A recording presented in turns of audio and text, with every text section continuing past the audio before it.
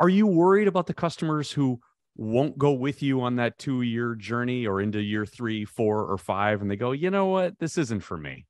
Yeah, you know what? There's going to be some resistance on the part of some customers, but what I tell Sure. people, and what I've told dealers as well, because some dealers are also looking at it saying, Tim, I see the customers that I'm selling electrified products to today, you know, with the 4xe Wrangler and with the PHEV minivan. They said, I see the percentage of people that are coming in asking for this, and I'm worried that you guys are ahead of your headlights. And I said, don't worry about that. And the reason is, forget about what people are saying, forget about the marketing, forget about all of that stuff. If you look at the future product development cycle, take every manufacturer, there's $500 billion, $526 billion, $500 billion in product investment in electrification. In other words, the pipeline is coming. I mean, this thing is packed with EVs. Massive. And, right. and the market is just going to be spewed with these things. There is going to be so many choices.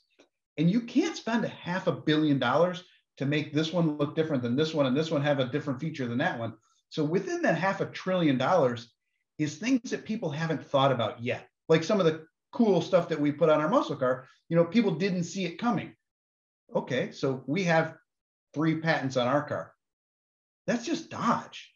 Think about all the other brands. How many cool things are they working on that nobody knows about yet?